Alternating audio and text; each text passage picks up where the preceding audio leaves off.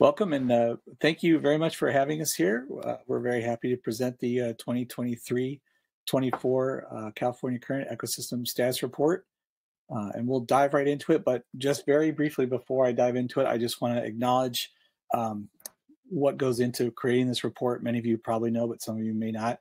We kind of have a core team: myself, Mary, Greg, Nick, Lynn, Abigail, and still Chris hanging on to give us a lot of support and advice this year. That's sort of the core team that's been working on this.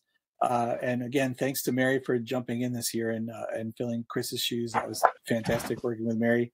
But I just really want to make sure everyone realizes that, you know, we're just putting together what all these other people brought to us. So we had this year contributions from over 80 people covering 23 different agencies. So it's really amazing to see all these pieces come together for this report, and it just shows a huge range of work that goes into putting something like this together. And it amazes me every year when we put it all together. So thank you everyone who contributed. I really appreciate it. We all appreciate it. It's fantastic.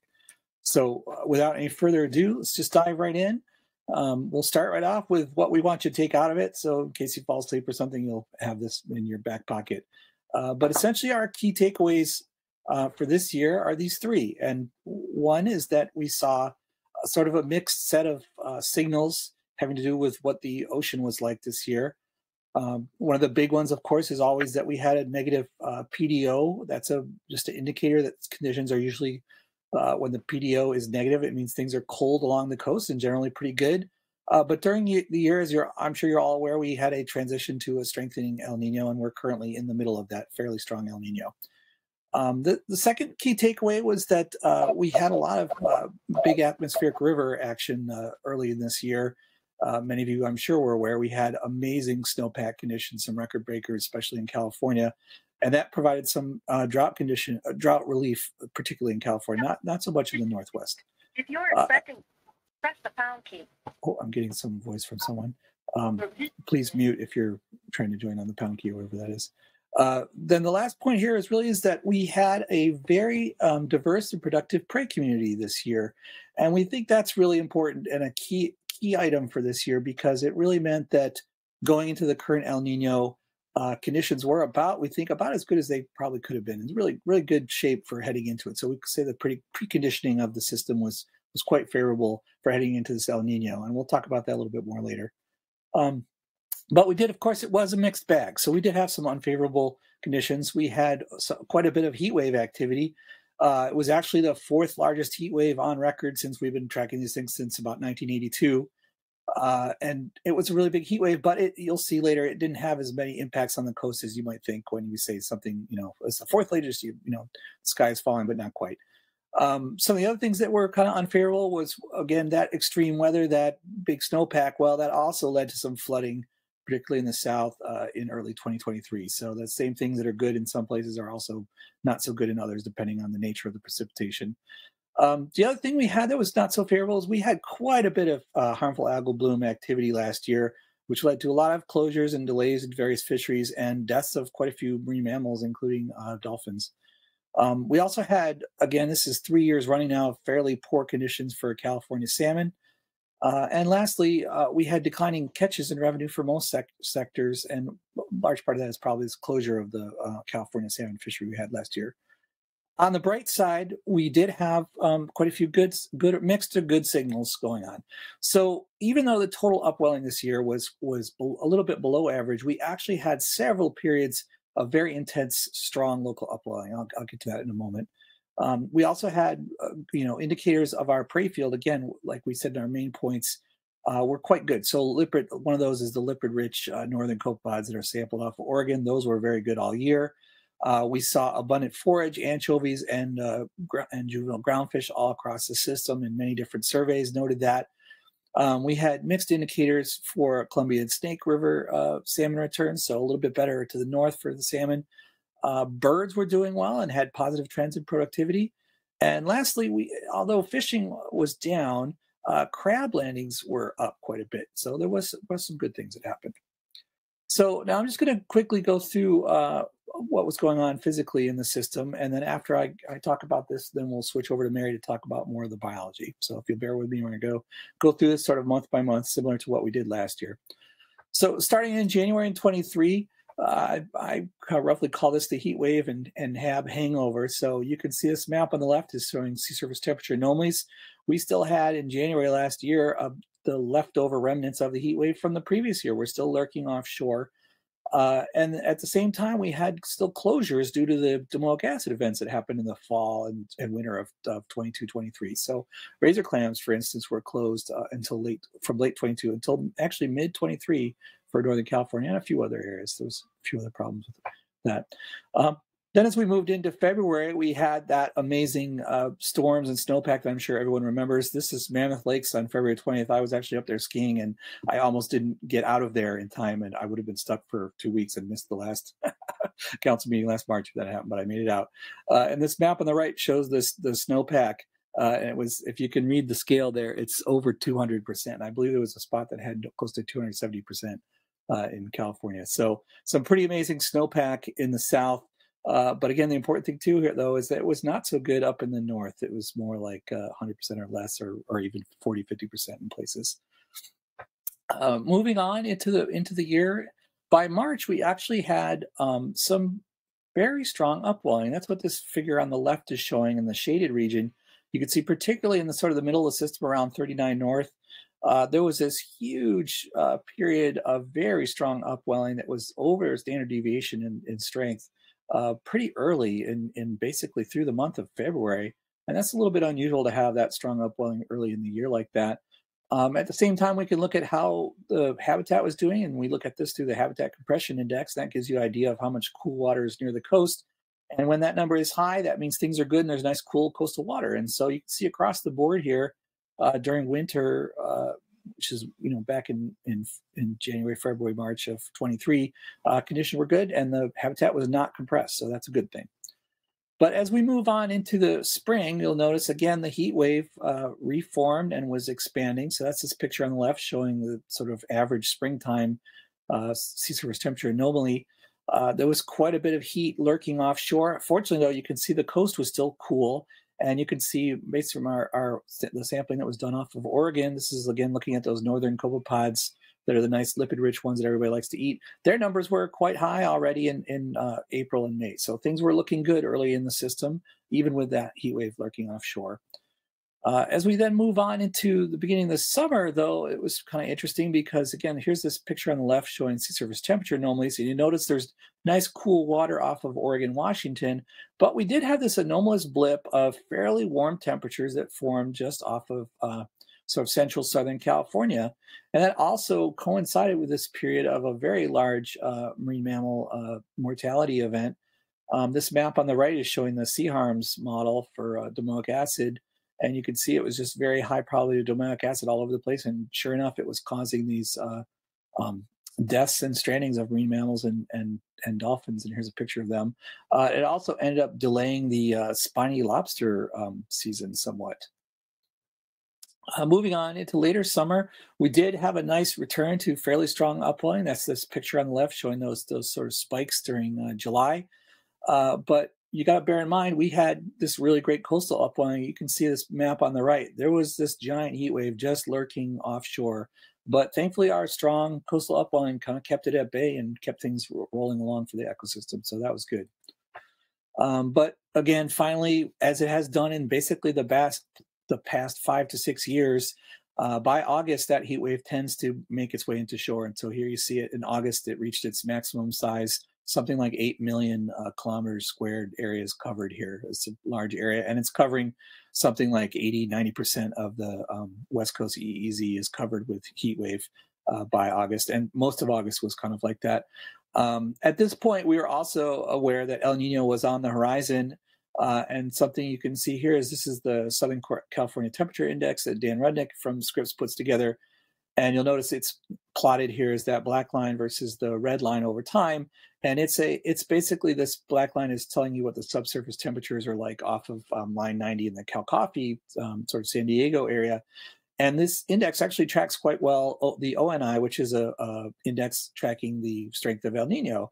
And you can see it tracks it quite well. And again, if you look to the far right of this map, you'll see that we are already seeing some indication of some El Nino, the weather patterns associated with El Nino influencing that region. Moving on into September, again, continued offshore heat. And this is when we start to see a compression of the habitat. So basically the sort of east-west corridor of cool water basically disappeared in the fall of 23. And that's what you can see, the big drop in the fall habitat compression index, that graph on the right. Moving right along into October, November, again, this is a pattern that we've seen year after year. Typically in the fall, after upwelling shuts down and the heat waves come in, we tend to also get a lot of domoic acid events, which yet again caused closures to razor clam and some problems with Dungeness crab meat. This year, apparently the meat quality was down. There was a slight bit of domoic acid, but mostly it was also a meat quality issue. And there was issues with whale entanglements, presumably caused by more interaction between the whales and these traps. Again, remember the last figure I showed, the habitat was compressed, so the whales tend to be closer to shore and interact with the traps more. And then we roll on into December of just this last year, and we're already well into the El Nino signal. So this picture on the left is showing sea surface temperature patterns, the anomalies, and that is a very typical pattern for an El Nino, with just warm water right up along the coast, all the way up and down the entire coastline, all the way up through to Alaska, down through Baja. So very typical pattern. And as we all know, with El Nino typically comes storms. And sure enough, we got some massive atmospheric rivers back in December. And this was a little clipping I actually stole from a newspaper on the right here that was talking about these two particular events that caused quite a bit of severe flooding, both up in the Pacific Northwest and then down in Southern California. So just I want to give a quick summary, and then I'll hand it over to Mary to dig into more of the biology of what was happening in the current this year. So just to sum it up, I think this few graphs will kind of show the story I'm trying to tell here, which is that the graph on the left is the beauty index, which is both upwelling combined with the idea of how much nutrients are effectively getting brought into the system. And you'll notice that for the far south, this graph in the lower left, there wasn't much going on. The far north, there was some activity, but in the middle, you really see this big sawtooth pattern. And that's kind of the key thing here, because for all three of these locations, the total amount of upwelling was actually average, or actually quite a bit lower, especially in the north, than the typical average total upwelling. But the savior this year was these really strong and fairly long periods of upwelling. So these peaks, these mountainous peaks. And this is somewhat like last year, although last year, if you remember, these saws had a lot more teeth to it. So that we had shorter and higher frequency events, but they weren't quite as strong as these. This year, we had these longer, sort of higher peaks going on, especially right in the center there. And that leads to what we'd see in the map in the middle, which was this nice, cool upwelled water all along the coast, even though we had the big heat wave offshore. So thanks to nice weather patterns giving us that upwelling to keep our system cool and keep the productivity going. And the result is that we had, our third sort of main point was that this led to a robust prey field. So here's the map of krill, and you'll notice the krill are kind of centered around this sort of Oregon, Northern California region where there was plenty of this nice, strong upwelling. And we also had sardine to the north, plenty of rockfish in the central region, and anchovy to the south. So quite abundant prey sources throughout the system, in part likely due to this nice, strong upwelling signals we had on various periods during the summer. And that's all I have to say. I'm going to hand it over to Mary now, who's going to lead us through some more of the biology. Take it away, Mary. Great. Can you hear me? I hear you good. Yep. Great. Thanks, Andy, and good morning, everyone. So I'm going to be presenting some information on the ecological conditions in the California current in 2023, and we'll try to connect some dots between different components of the food web and also between the ecology and the physical conditions, similar to what Andy was doing earlier over the past year. Next slide. To start, I'm going to present some information on the forage community in the northern region of the California Current. The figure shown here shows the results of a cluster analysis that was applied to the data from the Northwest Fishery Science Center's Juvenile Salmon and Ocean Ecosystem Survey, or JSOS for short, that took place last June. This cluster analysis helps us identify shifts in the forage conditions over time. The colors indicate the relative catch per unit effort, where red indicates the forage species was abundant, blue indicates that they were rare, and gray indicates that they were close to their average abundance. The horizontal bars separate the clusters of typically co-occurring species, and the vertical bars represent breaks in the assemblage structure between years. Overall, the results of this analysis indicate that the forage community composition has been relatively similar over the past 6 years in the Northern California Current. The figure also indicates that in 2023, the community was characterized by a high abundance of juvenile sablefish and abundant juvenile salmon, including yearling coho, juvenile chum, and sub-yearling chinook. However, it was also characterized by a low abundance of yearling chinook and juvenile sockeye salmon. Next slide. The high abundance of sablefish in the JSOS survey aligns with sablefish catch data from the West Coast Groundfish Bottom Trawl Survey and the Juvenile Biomass Index estimated from that trawl survey data. The abundance index shown in the figure here on the right suggests another strong recruitment year of sablefish in 2023, similar to that in 2022. Next slide. Also of note, as Andy mentioned, was the high prevalence of juvenile rockfish in the JSOS survey. Rockfish are collected but not sampled quantitatively by the JSOS surface trawl and are noted in terms of their relative prevalence instead. And in 2023, the prevalence of juvenile rockfish was above average. It was actually the second highest estimate since the survey started in 1998. And in addition, the proportion of rockfish, juveniles, and seabird diets was above average for some seabirds in Washington and Oregon. For example, this figure shown here shows an increase in rockfish and rhinoceros auklet chick diets at Destruction Island off the outer Washington coast. Next slide. As Andy was talking about earlier, these mixed but favorable indicators of the forage community are likely to connect to the physical conditions in the Northern California Current last winter and spring. Again, there were intermittent periods of above average upwelling in winter and spring that led to fairly productive conditions. And the subsurface and sea surface temperatures were relatively cool or neutral until the temperatures started warming up in midsummer. In addition, the time series of the liver-rich copepods along the Newport hydrographic line indicates that their biomass was relatively stable throughout the year. However, the biomass anomalies from spring and summer were near average, suggesting average feeding conditions for pelagic fishes off of Central Oregon in 2023. Next slide. This next slide shows the cluster analysis of the forage community in the Central California Current, which is based on data from the core area of the Southwest Fishery Science Center's Rockfish Recruitment and Ecosystem Assessment Survey. Similar to the Northern California Current, the forage assemblage in this region has also been relatively consistent over the past several years. In 2023, this community was once again dominated by a high abundance of adult anchovy, which has persisted since 2017, as well as an increase in adult sardine, young of year rockfishes, and young of year hake. There was also a low abundance of young of year anchovy, young of year sardine, and krill. Next slide.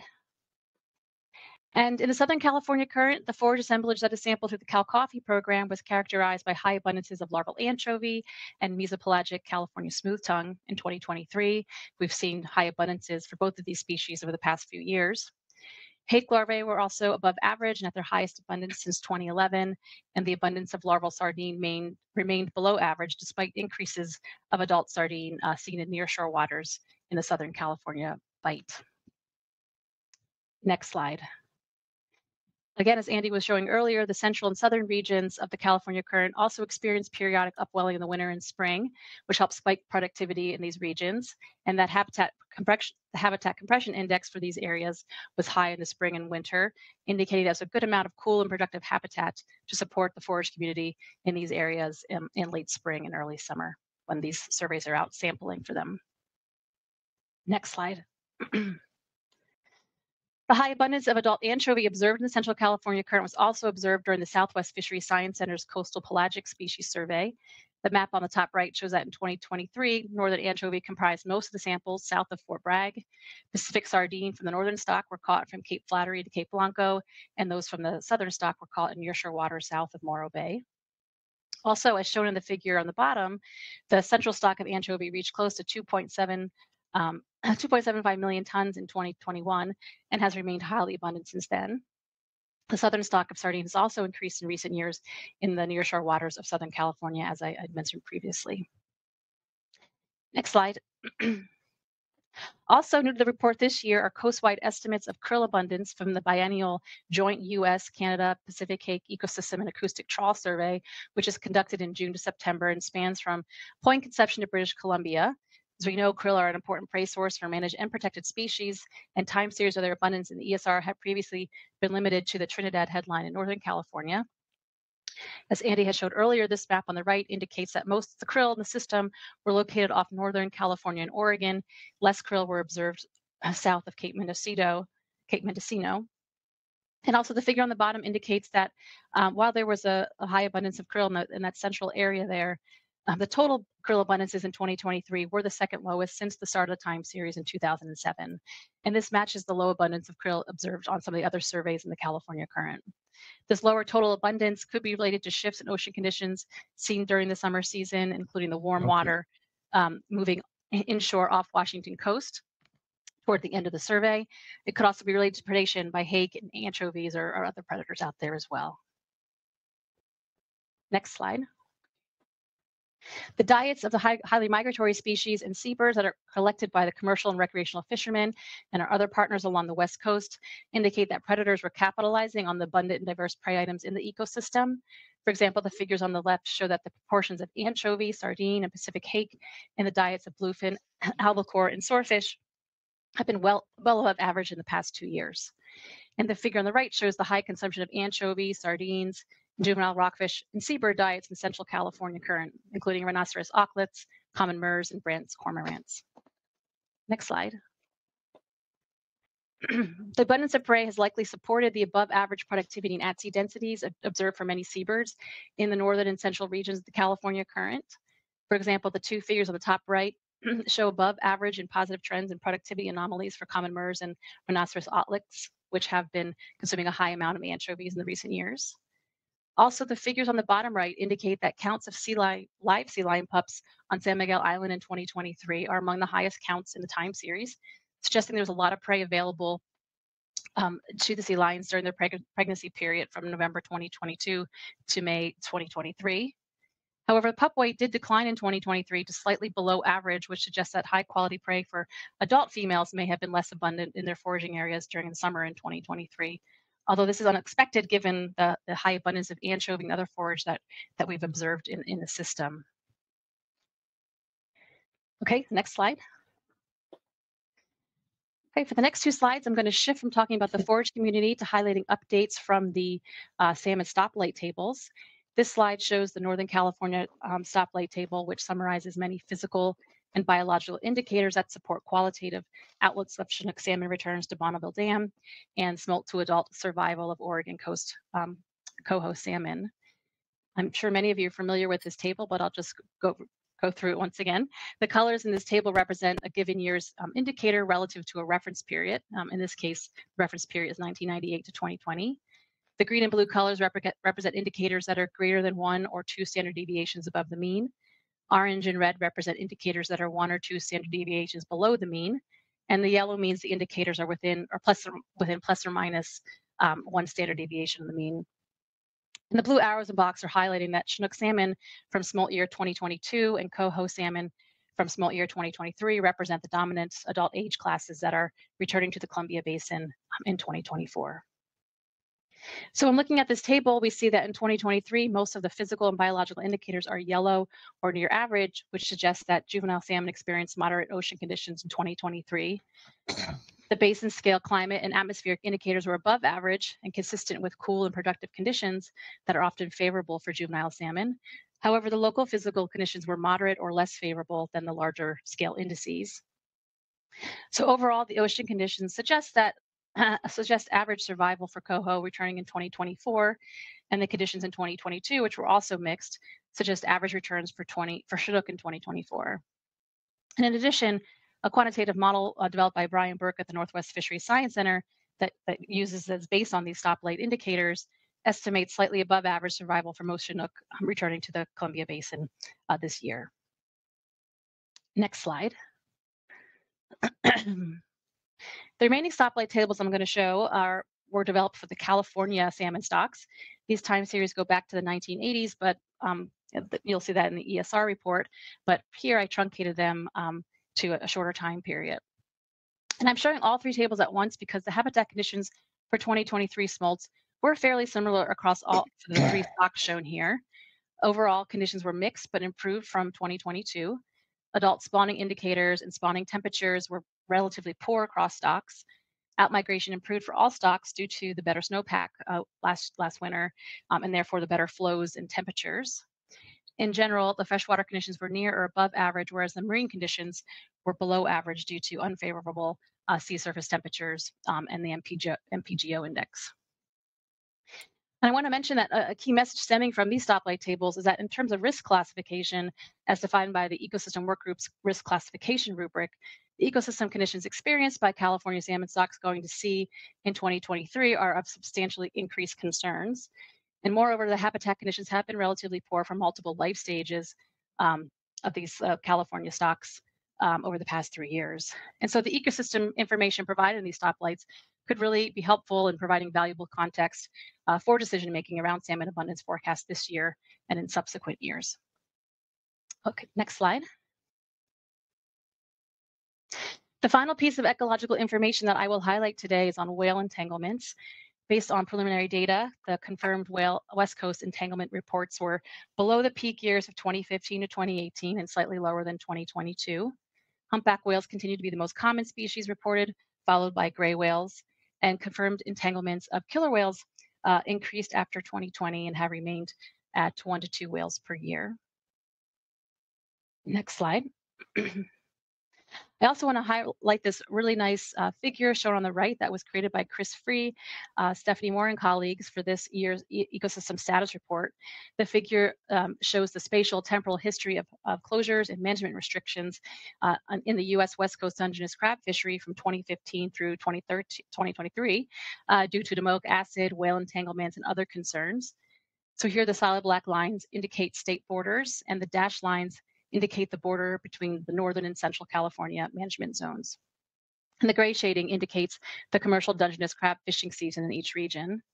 And one of the take-home messages from this figure is that in recent years, the majority of management actions impacting the crab fishery in California were related to whale entanglement risk, whereas domoic acid contamination and poor body condition has mostly impacted the fishery in Oregon and Washington. Okay, next slide. So now I'd like to provide a few highlights from the ecosystem status report with respect to human activities and well-being. Next slide.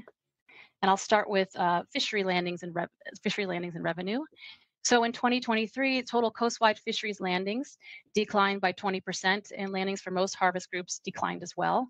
The two exceptions were landings from crab and coastal pelagic species fisheries, which increased from the previous year.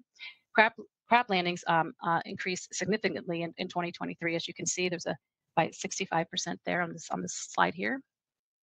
Over the past 5 years, Pacific whiting landings were above the long-term average, and CPS finfish and HMS landings were below their long-term averages.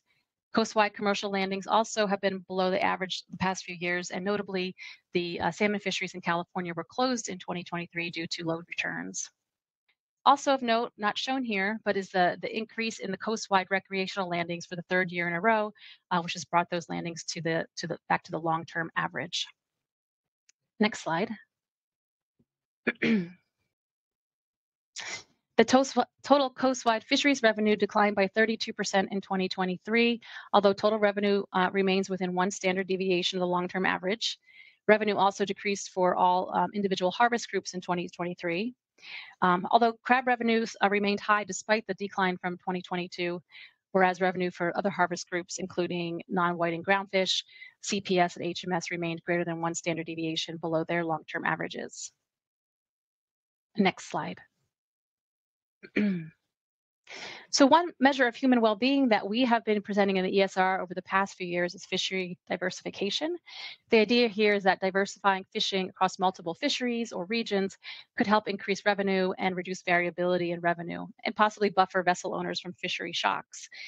The CCIEA team has been measuring multiple types of fishery diversification, including revenue diversification, which measures how revenue is spread across species groups.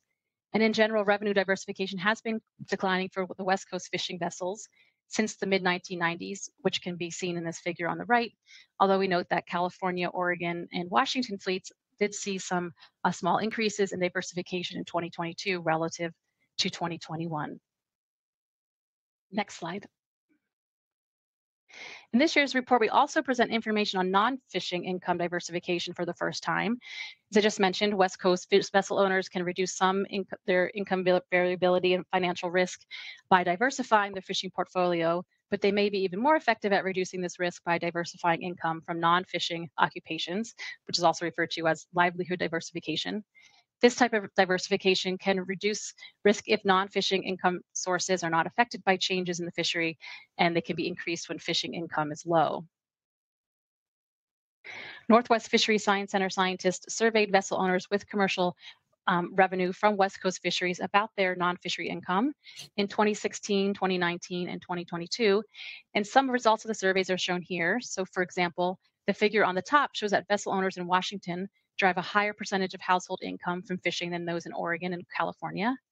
The figure on the bottom indicates that since 2016, there has been a decrease in vessel owner households that are 100% dependent on income from fishing, and there has been an increase in households deriving less than 50% of their income from fishing.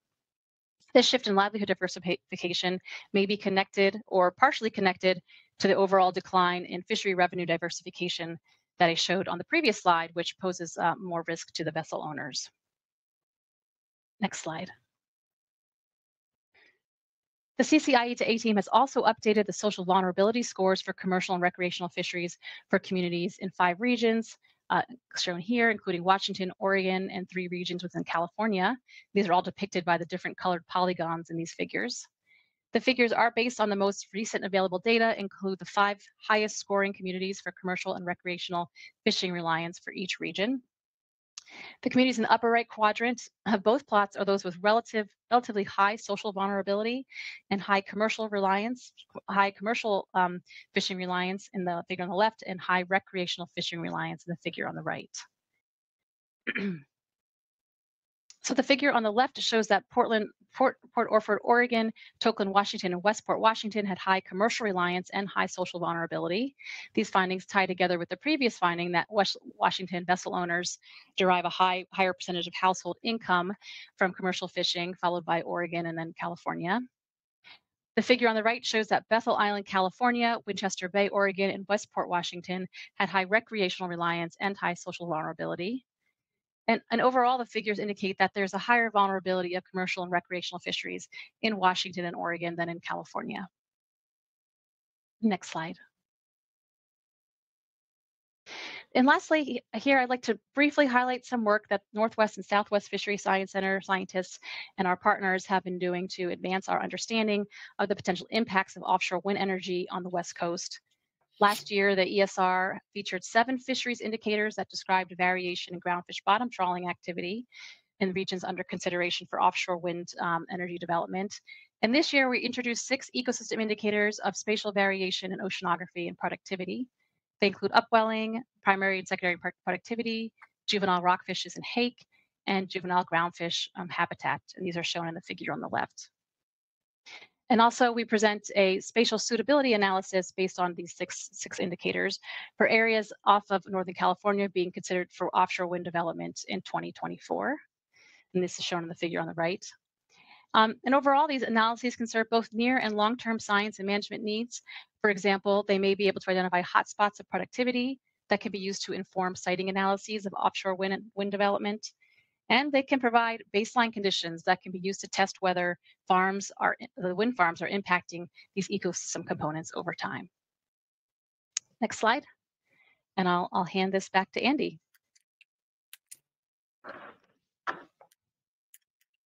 Cool. Thank you, Mary. All right.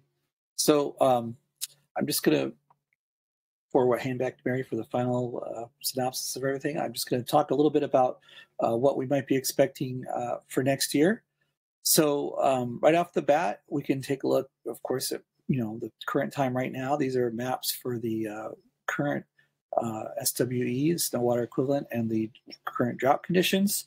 So unlike last year at this time, we have not had a huge influx of snow just yet. So as you can see this map on the left, things are looking pretty low in terms of SWE.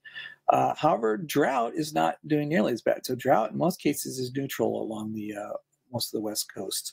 So things are looking good for drought. And this is a little bit how you think things might be under El Nino, with some high precipitation in areas, but not as much snow. So we're already seeing this sort of El Nino wet but warm conditions.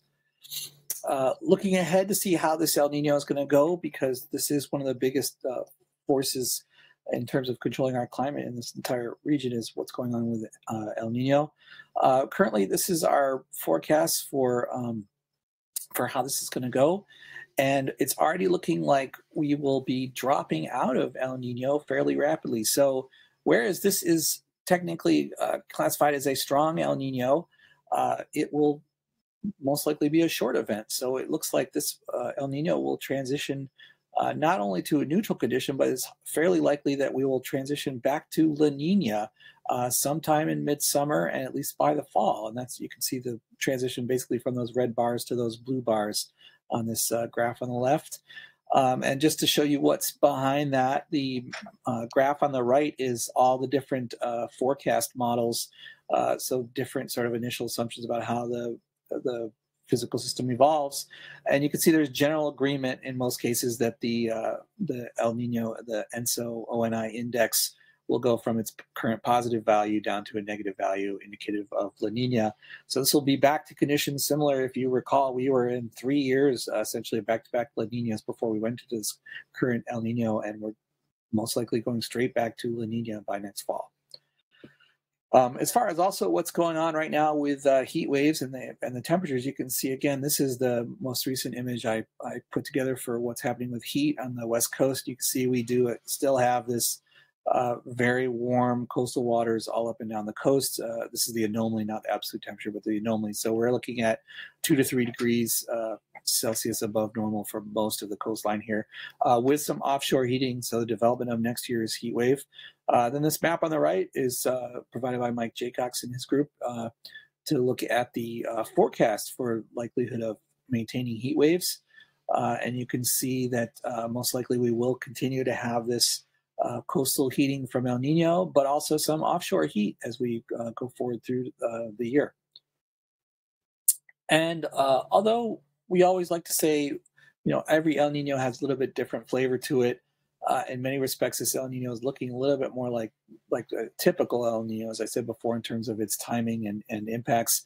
But there is quite a bit we know about El Ninos, and if you'd like more detail on this, you can look into our Appendix E, which has a little broader discussion. But just in general, we've put together this list of some of the impacts we expect to see. If you want to see more details, I suggest you go check out our appendix on that. And now I will hand it back to Mary for the final conclusions. Take it away, Mary. Okay, great. So in summary, the ecosystem conditions in the California current over the last year were mixed, but included many favorable signs.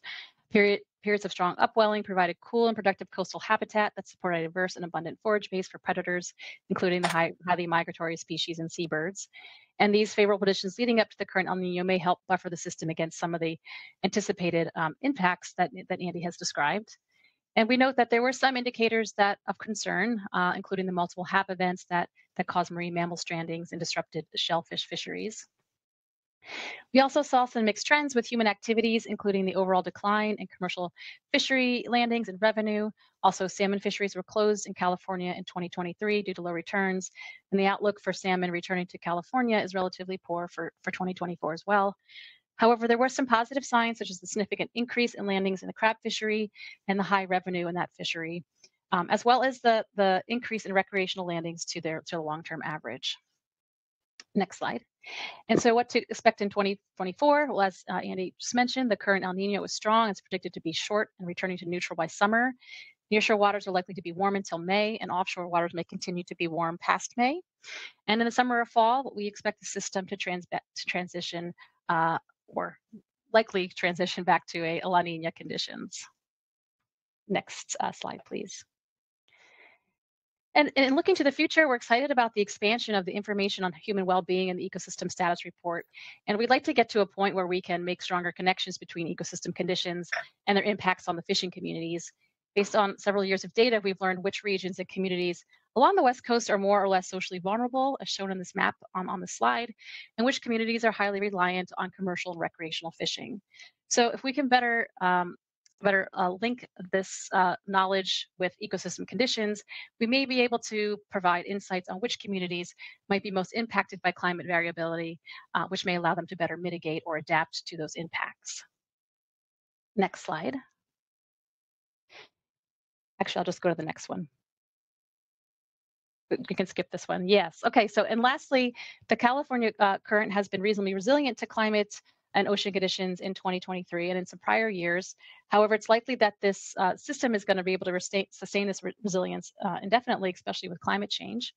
But the CCI team is well positioned to support efforts aimed at better understanding the impacts of climate change on West Coast species and also quantifying the risk posed to West Coast fisheries and communities. So this year's climate change appendix highlights some of these efforts coming out of the Future Seas project and the Groundfish Climate Change and Communities in the California Current project, also known as the GC5 project.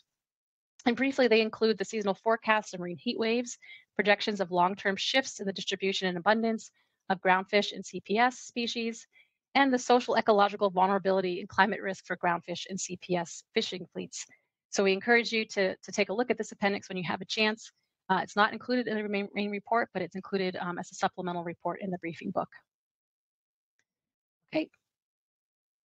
Next slide. So thank you all for joining today and for your attention. And Andy and I and other folks on the IA team would be happy to take any questions that you might have.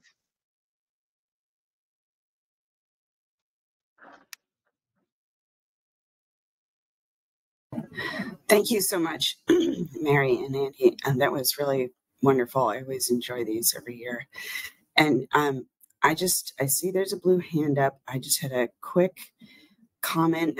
Katie Pearson is the first person up, and a question myself, if you don't mind indulging me. The first comment is that so 20-ish years ago, I was working on overfished groundfish species rebuilding. And, it always does my heart good to hear that the juvenile rockfish levels are up, that we're having an abundance of those. And it just makes me really proud of the West Coast fishing fleet and of the Pacific Council. That's why we collectively have such a good reputation nationwide, is because the fishing fleet was willing to do the hard work of rebuilding groundfish in a way that helps put us in a better position as we're facing climate change.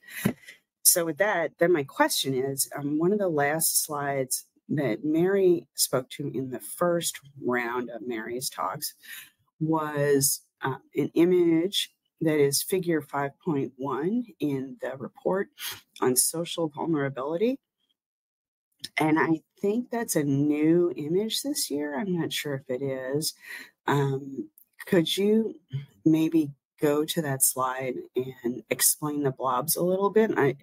There's a lot of information going by pretty quickly, which is necessary, but I wasn't quite sure I understood what the different blobs were. And in case other people were in the same boat, I would appreciate a little bit longer explanation.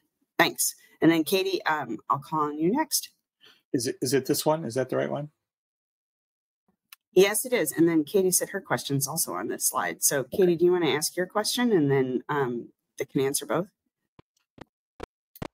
Sure. Thank you, Yvonne. Thank you, Mary and Andy. My question was just, you said briefly what these communities were, like how you derive them. well, I'm just wondering about Cloverdale, to be honest. But if you could just explain kind of what the different communities are, that'd be great. Thank you.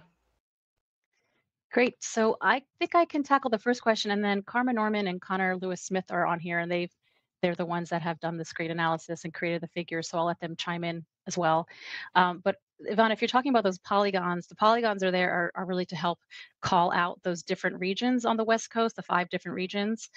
Just trying to show like overall in general which of those regions are more reliant on the commercial fishing or recreational fishing, or have higher social vulnerability. But if Karma or Connor want to hop on and potentially address Katie's question a bit more about the communities, that would be great.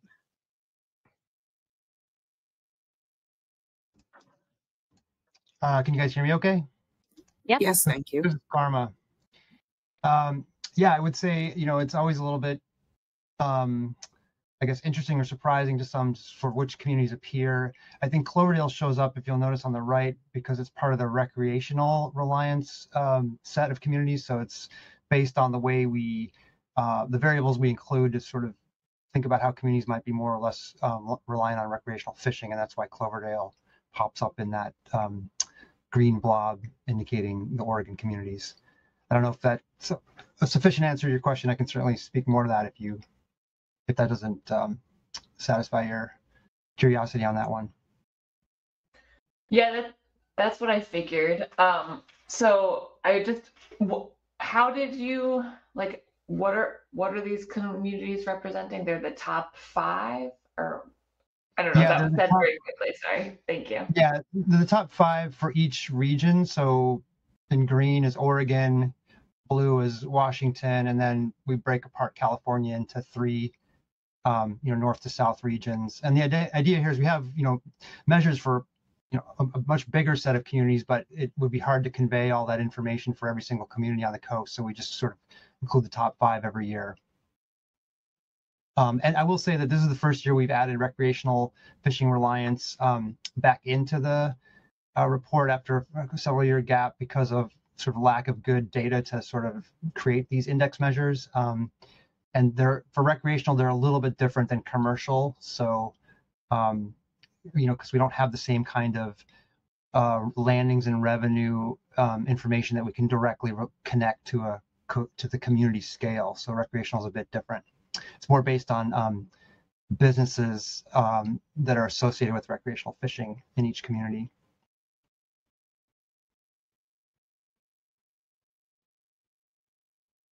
But yeah, it's each polygon is the top 5 for each of those 5 regions.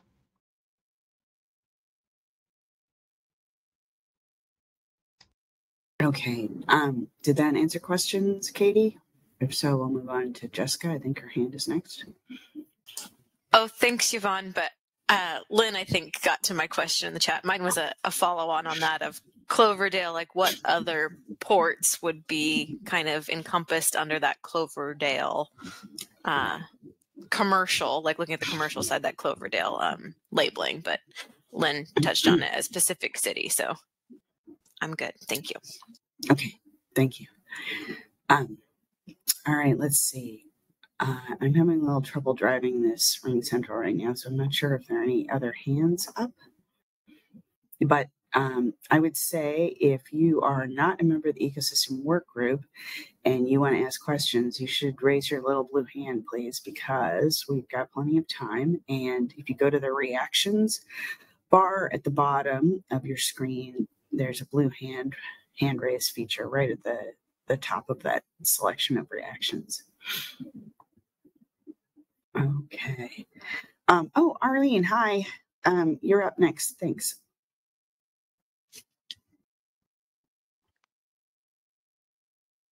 But if you're talking, we can't hear you. There we go. Yeah. Hi, Yvonne. Yeah, I was having trouble unmuting. Hi, good morning. Thanks for the wonderful presentation. I always look forward to these as well. So I have a question about the slide that you showed about the offshore wind and ecosystem indicators. It's a little unclear about, I understand, these are the indicators the normalized value for the indicators. But then looking at the combined suitability slide or image, I'm a little confused as to what this is actually representing. Is it representing the indicators combined, and then the relative, the suitability for wind based on the values of the indicators, which doesn't really make sense to me if I think about, how does primary productivity and secondary productivity have anything to do with offshore wind? So just trying to understand that suitability slide a little bit more. Thanks. Mary or Yes. Andy? I can take a stab at it, and then I'll see if Kelly Andrews is on. Kelly Andrews is on the call too, because he has led this analysis as well, and he can probably chime in more about this analysis. He has more information on it. But yes, the combined suitability index is based on those 6 indicators, and the idea is that using the combined information, you might be able to identify which habitats might be more or less suitable for offshore wind development. So, for example, if there are some habitats that are really great for rockfish or hake or juvenile groundfish habitat, and just like a highly productive region, have a lot of prey there, then we might not want to put in offshore wind development there, just in case it has a negative impact on those indicators. Andy, if you'd like to chime in, or if Kelly Andrews, if you're on the call and you'd like to chime in, please do so as well. Yeah, I don't have anything to add. We'd have to refer this back to Kelly for more details. No, it's okay. Thank you. It's the reverse of the way I think about the term suitability. I'm thinking of it in terms of the wind itself, the wind energy development being suitable in that, but it's actually really the way I think about it is it's unsuitable for wind. Right. But the colors indicate that. So yes, thank you. Yep. Okay. A little slow this morning. Thanks. No, it was a good clarification, Arlene. I appreciate you being willing to ask about that. I think that's one of the sort of lovely surprises of the IEA process has been, we are much farther along in understanding the potential interactions between future offshore wind development and our ecosystem than we would have been if we had not been going through this process of providing ecosystem status reports to the council year after year. It's sort of, taught all of us a lot about what's going on out there in our ecosystem. Okay, let's see. Anyone else with any questions? Arlene, your hand is still up, which is totally fine, but I don't see anyone else's hand up. Oh, Deb Wilson-Vandenberg. Okay, Deb, do you want to go ahead with a question? Sure. Can you hear me? Yes, we can. Oh, good. Okay.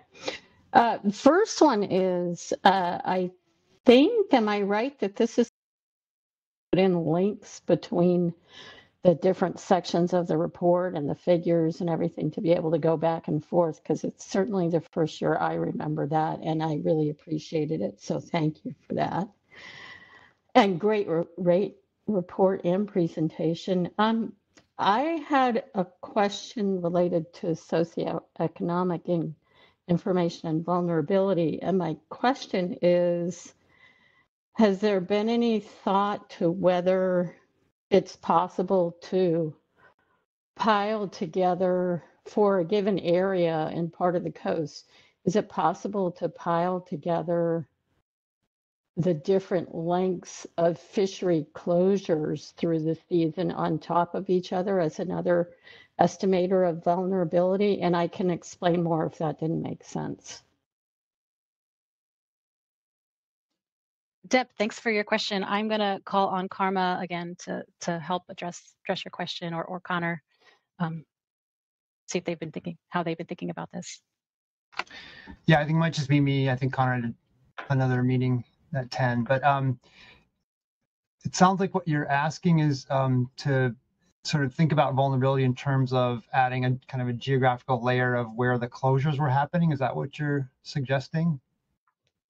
Where they are, and within a region, when you add a bunch of different closures for different fisheries or reduced fishing seasons, how that, what that might look like in terms of relative vulnerability for that port area or region.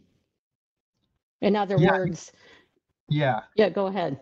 Oh, I mean, it's an interesting point and request, and I think there's ways we could think about building it into our vulnerability measures. You know, it would, I guess, require the folks who contribute the social vulnerability measures to kind of work more with some others in the report to think about where those closures are and how they could be tied to individual communities. But it's definitely a worthwhile pursuit, I would think. And I would say that, like in years past, we've had suggestions like this. For example, developing social vulnerability measures at the scale of the county, which more closely aligns with the kind of port level geographies that some of the folks at the council are more familiar with. So we have responded to these kind of requests in the past. It's something I'd have to think about a little bit more, because right now the measures are built on kind of, you know, demographic data and other data from the census that sort of identifies various attributes of the community that might make them socially vulnerable, and they're not necessarily directly linked to closures at sea, where, you know, you might have multiple communities affected similarly by those closures. But I appreciate the request, and it's got me thinking. I'll also chime in here as well. Deb, if you look in the report under the human well-being section, there's a part on the salmon fishery participation networks that was built on from last year.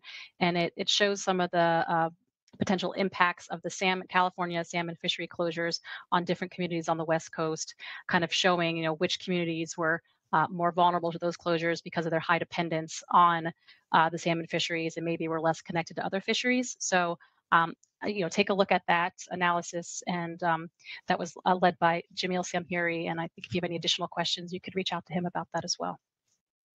Thanks, Mary. That actually was what prompted me to think about it even more broadly. So I appreciate you circling back around to that. I'll talk to Jamil.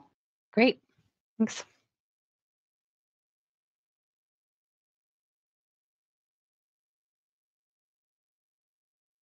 Okay, let's see. I see one smiley face, but I don't see any blue hands up. Is there anyone else who has any questions for Andy or Mary?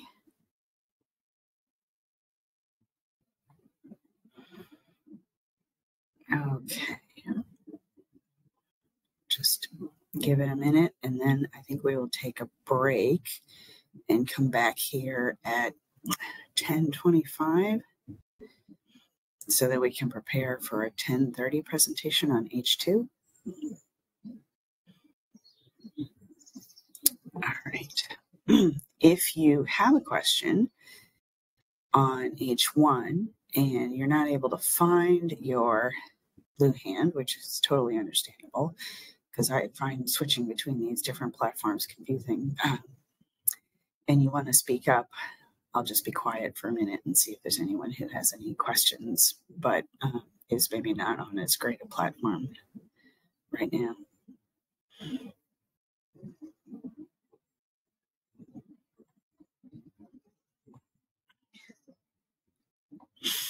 Okay, I don't see anyone speaking up, or I don't hear anyone speaking up.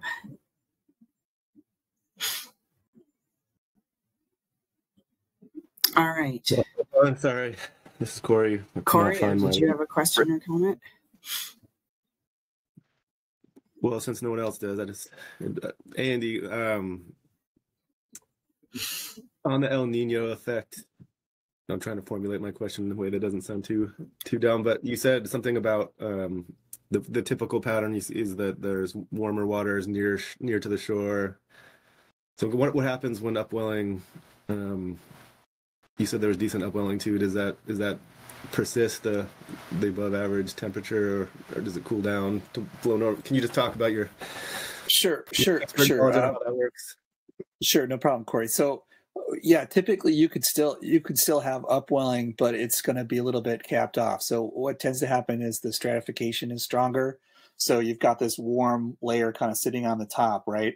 And so you could still have the winds may still blow the same as strong as they have in other years, but with that warm sort of lens of water sitting on top of that, the upwelling is usually just not as effective. So for instance, we'll look for, say, next year, there might be a bigger difference between those two indices we use. We have one that's called QD, and that's sort of the physical transport, and there's one that's called beauty, which is, well, how much of that physical transport actually leads to nutrients getting up into the photic zone and doing something, right? So for instance, during El Nino, you might see a little more difference between those two measures, and so you'll tend to have less productivity as a result. Does that kind of answer your question? Yeah. No, thank you. Yeah, that's good. Okay. Always good to hear. Yeah. So I guess when I say it's typical, I'm meaning that it looks more like some of the El Ninos of the past, not counting really. We had this fairly strong El Nino in 2016, but it was a little bit of a different beast because really that one kind of had a lot of things going on because it followed right after, most people are aware of the blob, that really big heat wave that lasted for like almost 2 years, right? So that was I can't emphasize enough how different conditions are going into this current El Nino, which looks like it's going to be short versus that last large El Nino in 2016 we had that came right on the heels of 2 years of constant coastal heat wave activity and then just slammed right into an El Nino. So that was a pretty different condition. So that's why I think we one of our take-home points from this year is that we're sort of guardedly optimistic about the system being fairly resilient and getting through this El Nino with not as many impacts as we had probably during that last 2016 El Nino, when it was, again, right on the heels of heat wave right into El Nino, right? So pretty different sort of preconditioning of the system this year leading into this current El Nino versus the last one. So that's why I'm saying this situation to me looks more like a little sort of a typical El Nino that's kind of on its own, not surrounded by so many bad conditions ahead of it. Can I ask one more dumb question? No, thank you for that. Why are the warmer waters just near to shore? Or maybe I'm taking what you said too far. What do the deeper waters not warm up to the same degree during the El Nino? That's right. Yeah, that's just the typical pattern of what happens with the.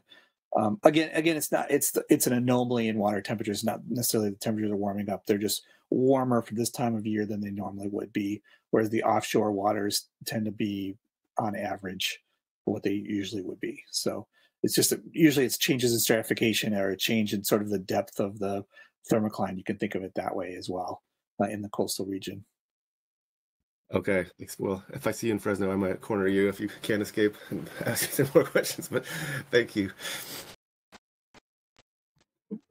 Okay. Thanks, Corey. Thanks, Andy, for that reply. And then Greg Krutzikowski had an addition in the chat. But with that, unless I see other hands up, I'm going to call time. And it's 10:13. And let's be back at 10:25. Thank you, everyone, and thank you particularly Northwest and Southwest Fisheries Science Centers, Mary Hunziker, Andrew Lysing. Thank you both for your presentation. And we will look forward to getting back together on H2 in just a few minutes. Thank you so much. Thanks. Bye-bye. We're not on at 8:55, may not know this, but figure 2 in our report has some mistakes, and that's the figure of the CPS management process. So I'll show you an improved corrected figure on the screen during my presentation, and we'll get a corrected report up in the briefing book ASAP. Okay.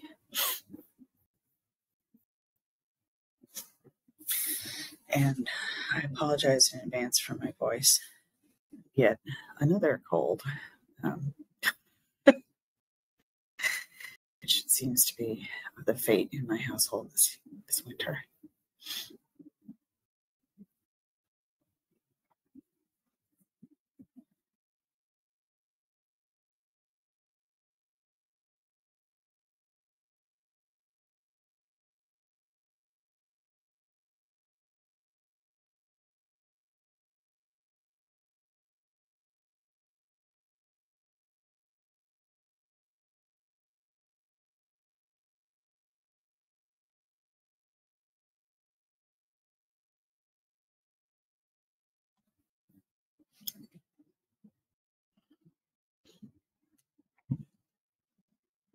Okay, with that, let's get rolling. Today, well, here now in this 10:30 time slot, we're going to be talking about agenda item H2, which is the Ecosystem and Climate Information Initiative. Thank you for joining us, and I just want to let you know that our written report is available on the webpage for this meeting, and it's also in the Council's briefing book. So, ecosystem initiatives are developed under the Council's Fishery Ecosystem Plan, and this slide shows how the 3 ecosystem agenda items work together at this meeting. And I think somebody is not on mute, so if you're not on mute, please check yourself. And we just heard the annual ecosystem status report, which is agenda item H1, which we've been receiving for more than 10 years now, and that has quietly but brilliantly educated our council, advisory bodies, and the public on just what our ecosystem is and does and how it changes over time. So this is the briefing for agenda item H2, the council's 4th ecosystem initiative on bringing ecosystem and climate information into fisheries harvest setting processes. This initiative is intended to follow these 3 basic steps of reviewing the incorporation of ecosystem and climate information into the council's harvest setting processes. And we have completed that review, looking at the need and appropriate timing for additional FMP-specific ecosystem and climate information. And we've completed that with this report. And then looking for where there is a need for additional ecosystem and climate information, develop clear pathways for it to be used in setting scientific uncertainty and harvest policies. So that's where we're going from here. So the council last discussed this initiative in September 2023. Summarized their direction from that meeting at the top of page 2 of our physical report. As you'll see from the rest of our report, the Council has scheduled the Scientific and Statistical Committees, Ecosystem Subcommittee, and Groundfish Subcommittee to review the groundfish harvest science and management process for decision points where the ecosystem and climate information might be useful in harvest setting and annual or biennial management processes. And those joint subcommittees met together in September 2023 and had a detailed conversation about the initiative. They had this interesting and creative discussion that resulted in their posing 4 possible pathways for using ecosystem and climate information in the biennial groundfish harvest setting process. In particular, they came up with ideas for different pathways for moving this information into the council process. The first being informing the choice of scientific uncertainty, sigma, when an assessment is adopted. The second being informing the policy choice of risk tolerance, which is P star, when an assessment is adopted. The third was informing how sigma or P star might vary over the course of a projection interval between assessments, and direct specification of the ABC. Of those ideas, the EWG felt that number 1 and number 3 were the most doable in the near term, that number 2 would place a higher time burden on the council itself without having much potential effect on harvest levels one way or another, and that number 4 would ultimately be the goal of thinking more deeply about the effects of the ecosystem on managed stocks, but that we weren't really there yet scientifically for that approach to be useful for many stocks. In late October, the EWG was fortunate to meet with the Groundfish Advisory Subpanel and management team at a GAP meeting. And during discussions with those advisory bodies, they suggested a 5th pathway using ecosystem and climate risk tables to inform stock assessment prioritization. Also during that meeting, we worked with the groundfish advisory bodies to update what's now figure 1 of our report, which details the pathways or on-ramps for ecosystem and climate information into the groundfish management process.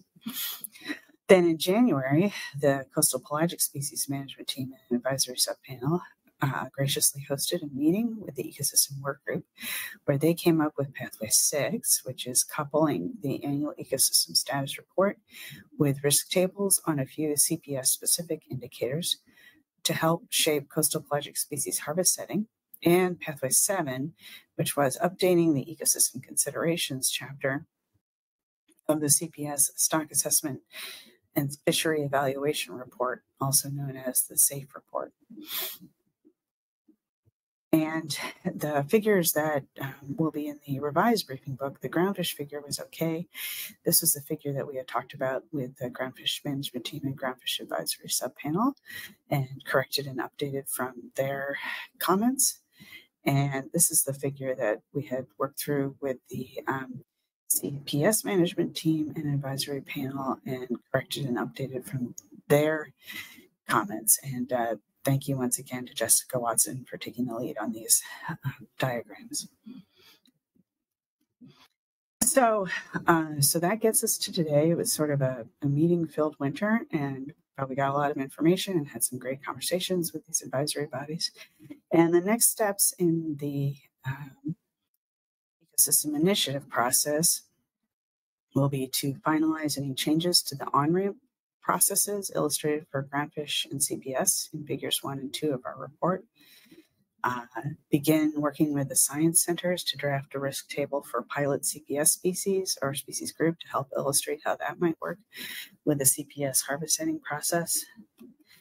Begin to work with the science centers to develop a framework to illustrate how a risk table might be used to inform the choice of scientific uncertainty when a groundfish assessment is adopted, which was pathway 1 from the SSC's subcommittee's report. And then we would run that draft framework past the groundfish advisory bodies and the SSC for their initial review and comment. So as usual, we have many more details available in our H2 report released for this meeting and in the Council's briefing book. We tried to follow the Council's January committee of the whole wishes and put our actual recommendations up front. Those next steps that I just listed are at the very end. And we may discuss this meeting further at our meeting next week in Fresno, and the Council itself will take up ecosystem issues on Saturday, March 9th. With that, I would be happy to answer any questions or punt any questions to the rest of the ecosystem work group. Thank you so much.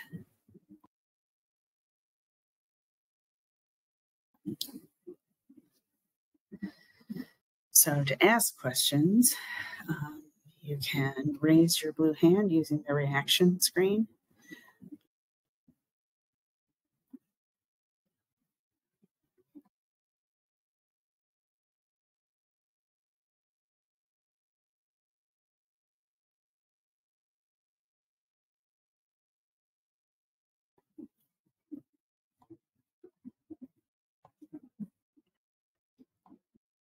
Okay, I don't see any questions.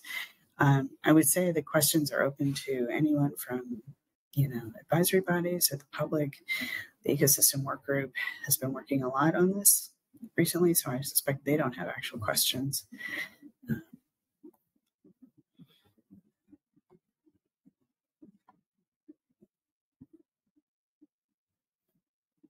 Okay. Then I will pause again for any questions or comments from anyone who has difficulty raising the blue hand but can still unmute themselves.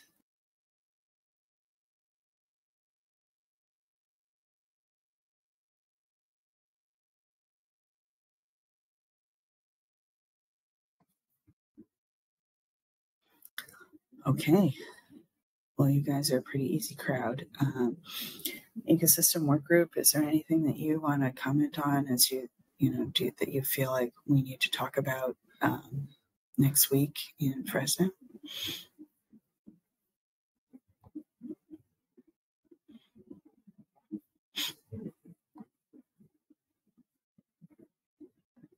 Go ahead, Corey. Thanks, Vaughn. Yeah, I guess, as to what we talk about in Fresno, the ideal would be, which we never seem to be able to hit, is get feedback, hear what others are thinking, reflect on things ourselves, and then see if we have any new thoughts. And yeah, I guess people, it's still sinking in for folks. But yeah, I would just say to the other advisory bodies and everyone else, if you have thoughts, and we're working on draft statements or whatnot, it'd be nice if you could contact Kit or Yvonne or just all of us and let us know if you have feedback, because that helps our deliberations for sure, but understand the lack of discussion today. Jessica, did you want to add to that? Yeah, I echo what Corey said, and I would just add that there also seems to be some connection between this initiative and the ESR review topics that are under the previous agenda items. So H1A Supplemental CCIA Team Report 3 kind of talks about how there could be some committee meetings and timing, and so feedback on that too would be really useful as we move into being in Fresno in person at the EWG.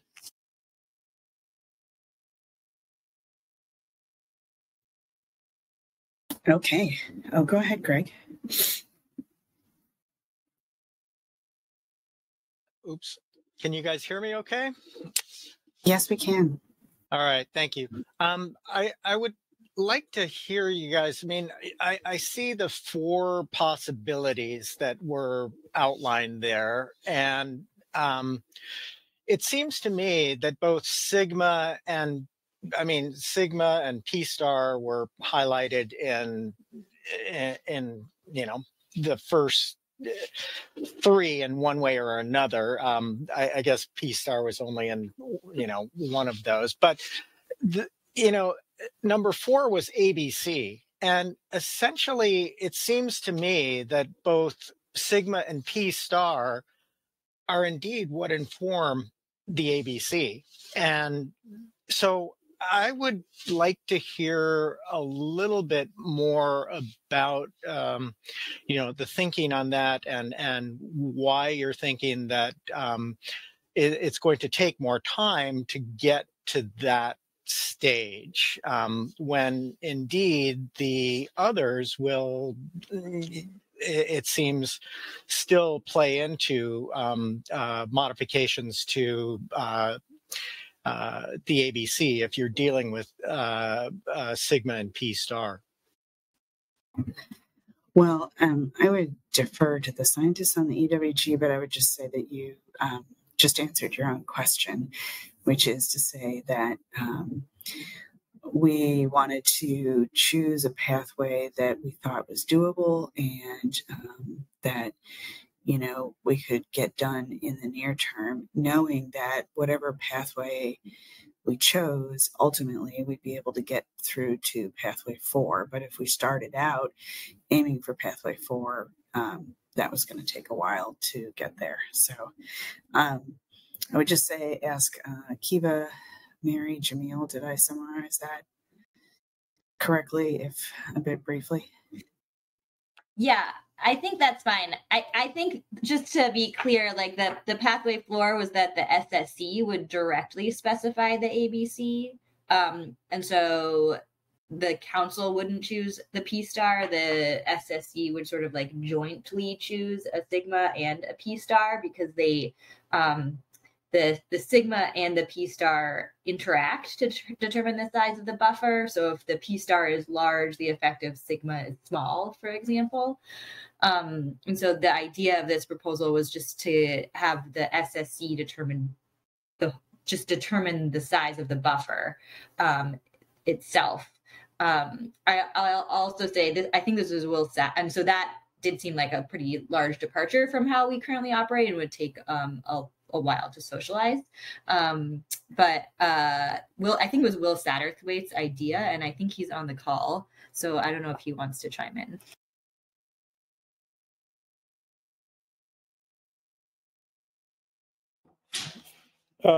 Thanks, Kiva. Yeah, and I just put something in the chat. I mean, I think you captured it all well.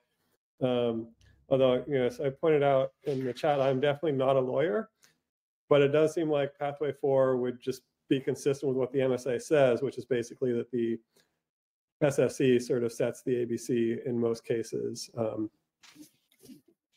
But I mean, I think you're right that, I mean, the reason for proposing that pathway, in addition to either going through just Sigma or going through just P-Star, is that you really, the ABC is the cumulative effect of those two things. And so in some ways, you don't want to sort of double count considerations into both P star and sigma, but you also don't want to sort of let considerations cancel each other out in some cases. Or just, you don't want some considerations to be completely missed, and you also don't want some considerations to be double counted.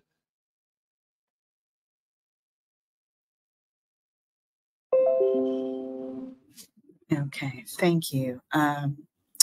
Let's see.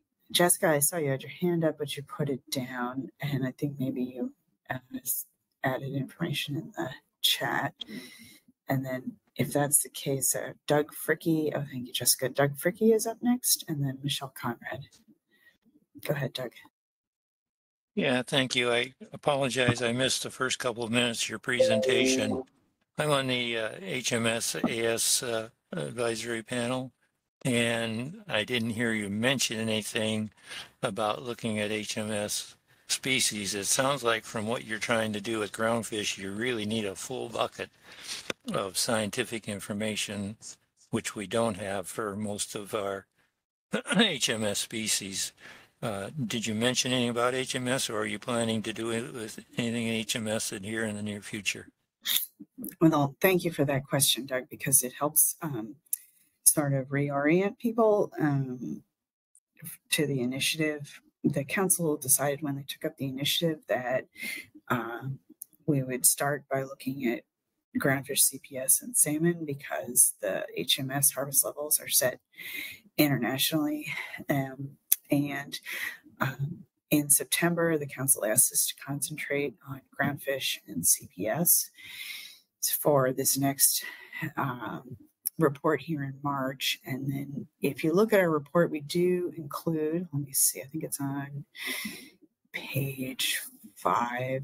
Yes, a little section on ecosystem and climate considerations in the salmon management process, where we sort of note ongoing work in the salmon management process. But this initiative does not cover HMS. Although we have talked a bit in the background about, well, there's got to be ecosystem and climate information that could help with bycatch management in the HMS fisheries. So stay tuned. Does that answer your question? Yes, thank you. Okay, thanks so much. Go ahead, Michelle.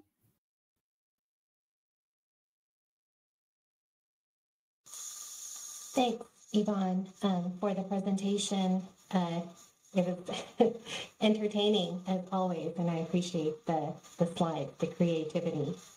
I had a question, and I'll apologize in advance if my questions are more relevant for the SSC and not for the EWG. But with regard to the SSC statement that you have on the bottom of page 2 about the need to tailor the risk tables for their intended use. I was wondering if you had any further insight on that, or if the EWG has had a discussion about how you might tailor or change the risk tables relative to pathway 1 versus pathway 3.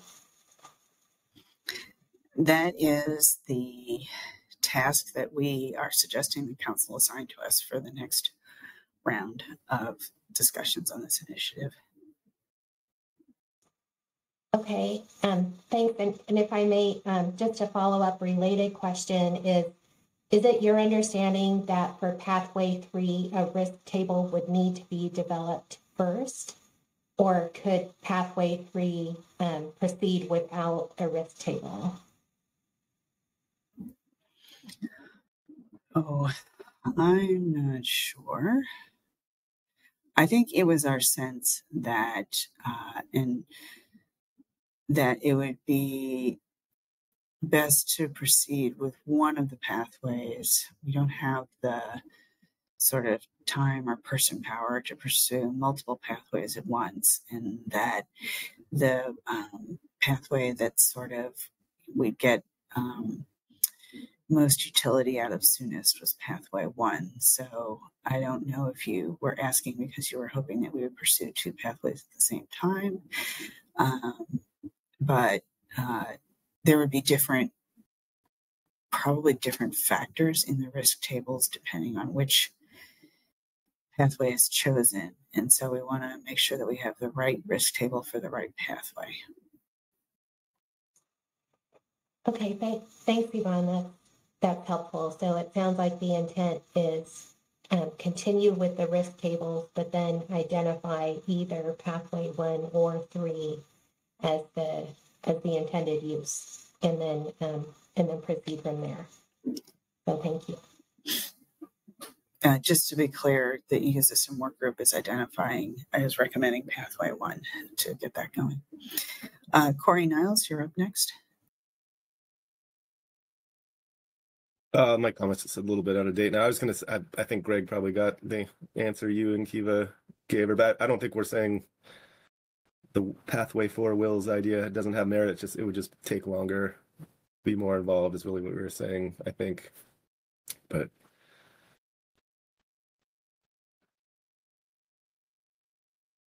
that's, yeah, just saying what you and Kiva said, I think in a different way.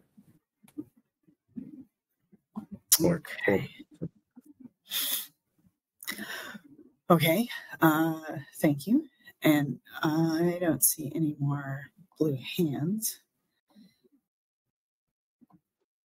Someone just put their hand up as I was clearing reactions, so okay. They might have to put it up again.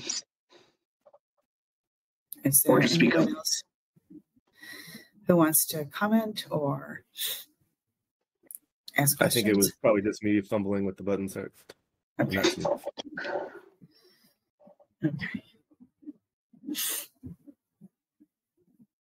All right, and if there's anyone who wants to speak up and can't find the right buttons to do so, or to raise your hand, please go ahead.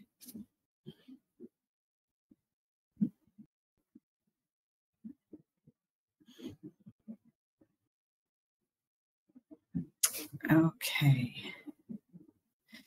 So I put it in the chat at the beginning of the meeting, or at the beginning of the presentation, but I'll just add it again.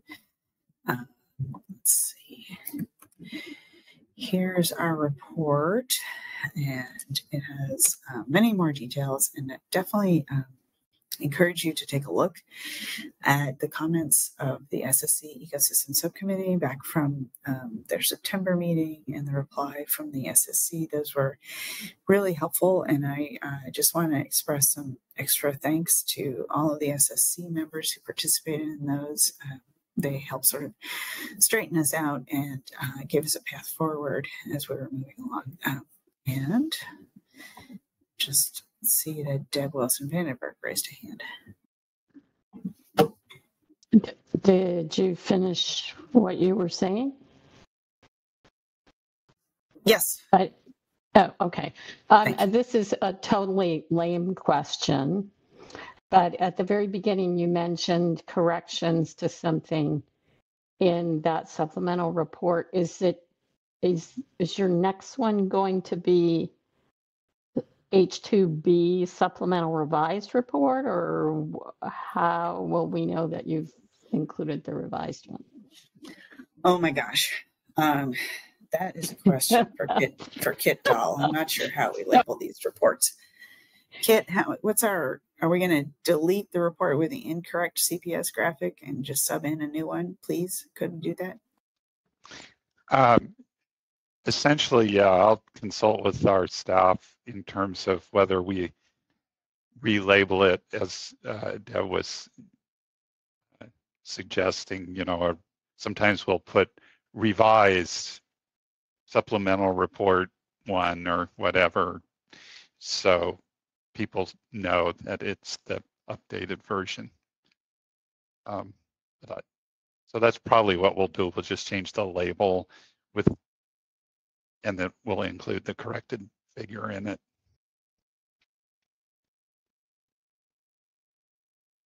Okay, thank you. I think that would be the least possible confusion for an already confusing situation. Okay, so I think the next item on our agenda starts at 11:15, and that would be agenda item H3, which is the Climate and Communities Initiative follow-up. So for the next initiative, well, it's not the next initiative, it's the next agenda item. We'll be going back in time to Initiative 3. And I'm going to give a little bit of background on that initiative, sort of quickly go through the history of what we did under that, so that people who, like me, needed a little bit of reminding of what happened 5 years ago, you'll have that reminding when we get to that presentation time. And unless I hear raised hands or comments from anyone else, let's see, we'll just take another break until 11:10 so that we can start the H3 presentation at the 11:15 time that we noted in our agenda.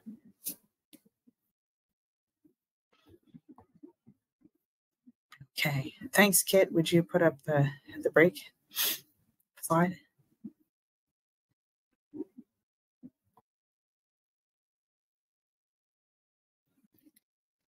The slightly different color scheme for this H3 agenda item, just to help myself visually noticing the differences between the two. But we are now working on agenda item H3, which is the third ecosystem agenda item at the Council's upcoming March meeting. And this is a little bit unusual. We're looking back at the third ecosystem initiative, and we're looking at the follow-up tasks from the Climate and Communities Initiative. And so this slide is slightly modified from my last presentation. As I mentioned, we're going to be looking back at the Fishery Ecosystem Plans Climate and Communities Initiative. There were many, many ideas generated during that process. And the council asked us to go through a process to mine those ideas to help them think about work going forward. And since the third initiative began in late 2017, I thought it would be best to sort of give a very rapid fire history of that initiative to remind everyone of what we had accomplished during that initiative. And just providing here the goal of the initiative, to provide flexibility and responsiveness in our management actions to near-term climate shift and long-term climate change. Now, the work of the initiative fell into sort of three big parts. And the first objective to the initiative was an education process to supplement the ecosystem status report, in that it was not only about what was happening in any given year in our ecosystem, but also about the quality of information and analyses we have for our ecosystem. We had a seminar series to cover those intersecting questions of what we know and how much we know, and those are available on the Council's website for this initiative. And then those are sort of coupled, as I mentioned, with the ecosystem status reports, which have evolved quite a lot since we first started putting them out in November 2012 to the ecosystem status report you heard about under agenda item H1. And the centers have been significantly upping their game over time. Our second objective was to complete a multi-year scenario planning process. Essentially, this is a large-scale strategic planning and think-a-thon where council members, advisory body members, stakeholders, and others thought carefully about each of the fishery management plans and what we might want from our fisheries going forward. Over 2018 through 2021, we met in various combinations and recombinations of people in the council process with different types of expertise to sort of develop these stories about the potential future of our ecosystem. And these stories were neither completely scientifically rigorous, nor were they pure tall tales. And the council had developed an ad hoc climate and communities core team to work with the ecosystem work group and the ecosystem advisory subpanel, but also with advisory bodies from all four of the fishery management plans and with the SSC and the Habitat Committee. So basically everybody was involved at one point or another. on a range of issues and concerns to think about the future of our ecosystem under climate change.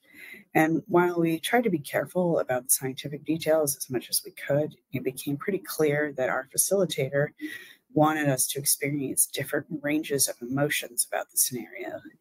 One scenario was to make us overly optimistic.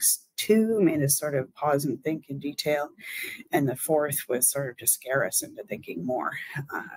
And that's how I would sort of characterize the experience of those scenarios. And the sort of super intense thinking happened from December 2020 through February 2021, where we held sort of the final sets of conversations for regional workshops to close out the strategic planning process, getting folks together with interests in Washington, Oregon, Northern California, and Southern California. So separate workshops for each of those groups held online. And you'll note from the date, winter 2020 to 2021, that was a time when a lot of people were at home and doing a lot of thinking. And the worksheets from those workshops, which are available from the council website, are really just full of amazing ideas. Which brings us to the third objective for the climate initiative, which was to actually use some of those amazing ideas to improve the flexibility and responsiveness of our management actions to near-term climate shift and long-term climate change. In September of 2021, the Climate and Communities Core team shared some of those ideas with the council, and the EWG has been tracking those core team ideas since then, most recently updating the council in September of 2023. But the council wanted to go back to those regional workshops and take a closer look at the ideas generated under that third ecosystem initiative, which then brings us here to March and agenda item H3. You'll see in our report for this agenda item that we first discussed the Council's Inflation Act funding application. We covered that in our report because we knew that we would be submitting this H3 report early in the briefing book process. And we're trying to be helpful to council staff and council members and the committee as a whole, working in January to develop their Inflation Reduction Act application. Appendix A, which I'll detail on the next slide, and then Appendix B, I'll just say as another update of our September report on the Climate and Communities Initiative ideas that the Council has implemented to date. The Appendix A is the heart of our report for this March meeting. Over the winter, the EWG went back to the worksheets from the regional workshops and combed through them for more ideas for our Council. We separated them into ideas for the council process, ideas on communication, and ideas on science, since those seem most within the council grasp.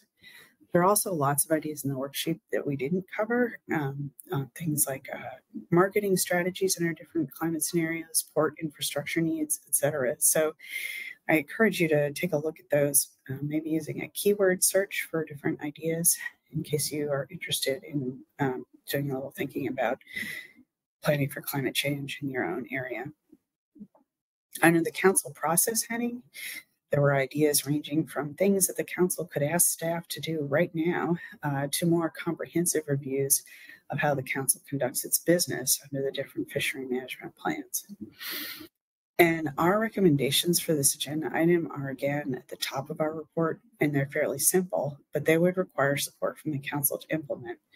We just want them to look at those ideas, choose something, and start working on it.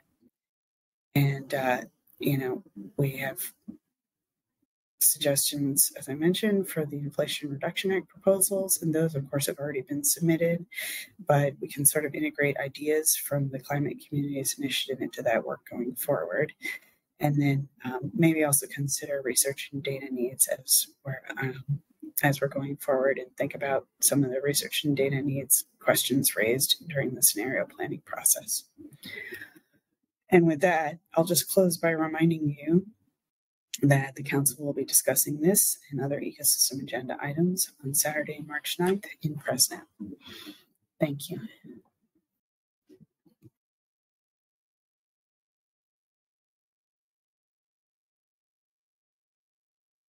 Does anyone have any questions, comments, concerns?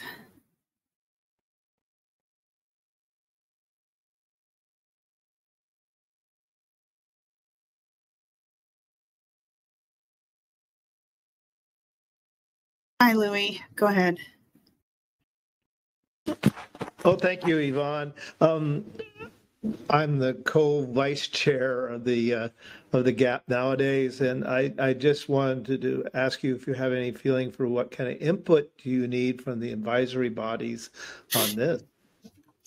Well, so it would be just great if the advisory bodies would focus on Appendix A of our report. And what we did was we went through those workshop slides, and there were, oh gosh, there were over 100 of them for the 4 workshops combined. And we slimmed those down to, I think it's 2 or 3 pages. So if you guys can read those 2 or 3 pages of Appendix A and see if there's anything that strikes your interest and to ask the council to start working on, that would be great from the advisory bodies.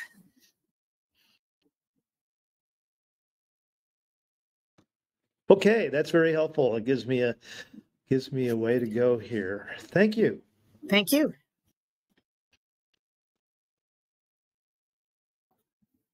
Go ahead, Corey.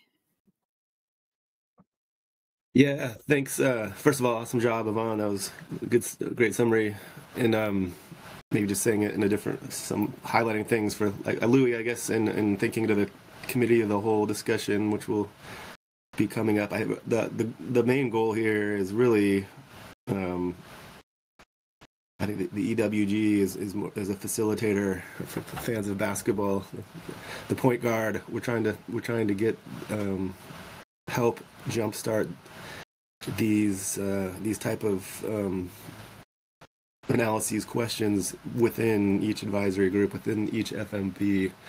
So it's really what do the advisory bodies want to know and do about and get about climate change and ecosystem resilience and all that. So Yvonne said it well, but just re-emphasizing the whole goal here is to make this helpful to the regular FMP processes. And I think there's ideas in Appendix A, but those aren't the only ideas that people might have with what the needs are within each FMP. So yeah, again, I think I would really characterize what we're doing here, trying to jumpstart those within the FMP advisory bodies like the GAP and GMT and the counterparts in the other FMPs.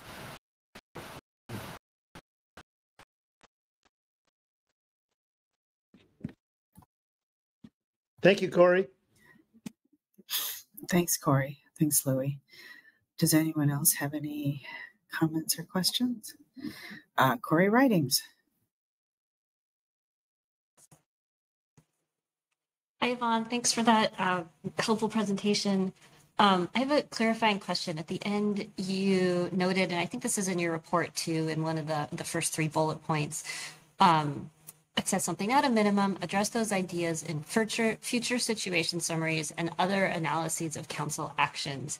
And I have to admit my own ignorance here. I'm trying to see how that would work. So I was wondering if you could provide a little bit more background about what the EWG was envisioning in future situation summaries or other council actions, or what that could look like.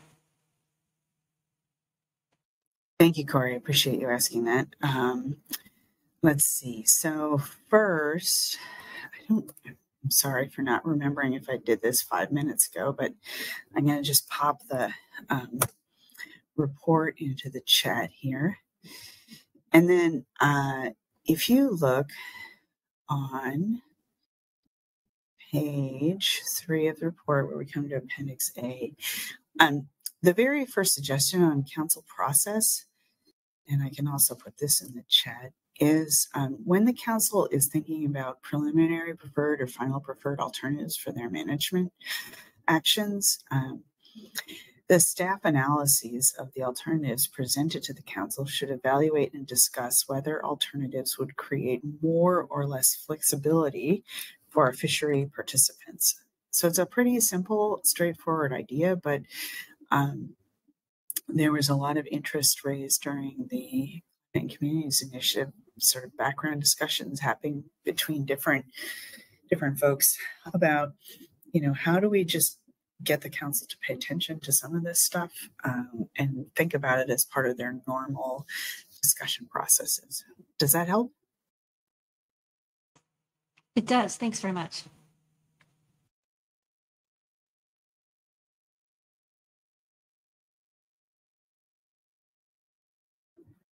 Okay.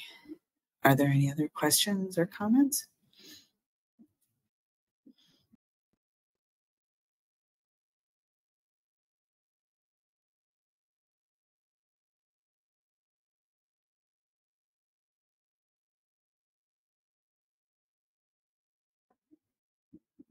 Okay, and then Kit, I'm going to put you on the spot for